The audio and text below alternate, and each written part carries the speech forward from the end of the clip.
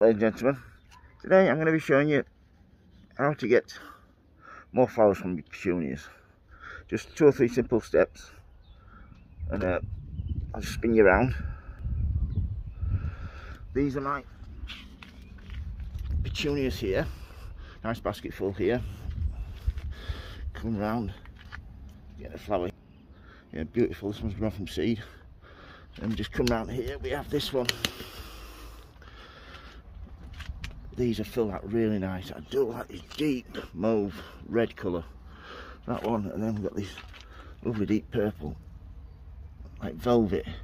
Just touch the leaf, petals, absolutely so soft.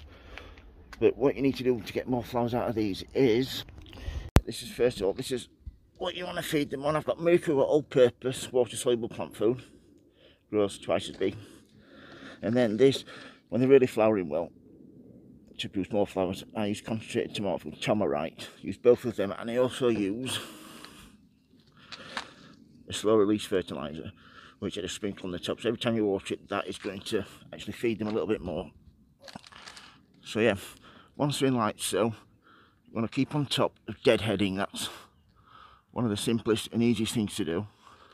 You can either use little snips like this, just snip just after the flower, and you just want to walk around every couple of days, because when they're blooming like this, it's surprised how many dead flowers you actually get going over.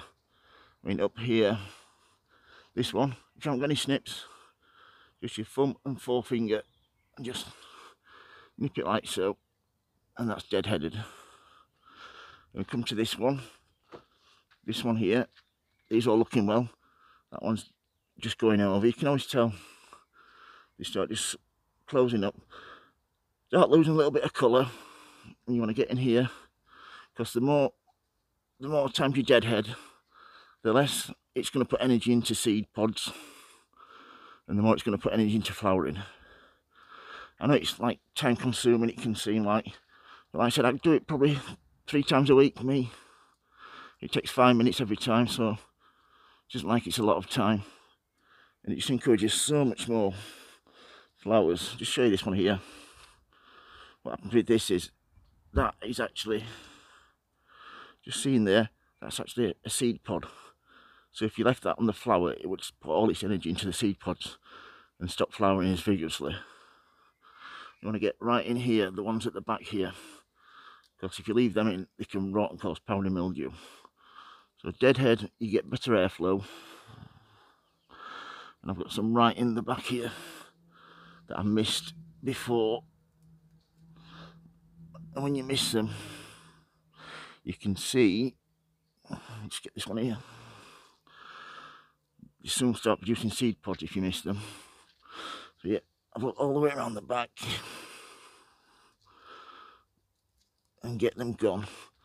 Once you've done that, if you've got any that are growing leggy that you're worried about, you can always, like this one here, if I just give this a prune back, so if I prune it just there, that, oh, there's a seed pod there that I missed, a flower, and that is producing quite a big seed pod. So I prune that back, and that will then bush out from there and produce more flowers. I mean, I have these further down. This is a beautiful one. This is Midnight something. I think it was from Thompson & Morgan last year. And this one always flowers. They're smaller flowers, but they're so beautiful. And this has been pruned back a number of times. And it's producing so many flowers now, it's epic. I'll show you that. That's powdery mildew. Petunias can get that. I sprayed for it about a week ago. I'll give it another spray. Once you get it, you've got to keep on top of it. Otherwise, it can affect how many flowers you get. Yeah, this one here, this one's been pruned. As you can see, bushing out nicely. And then we come round here to our hanging baskets.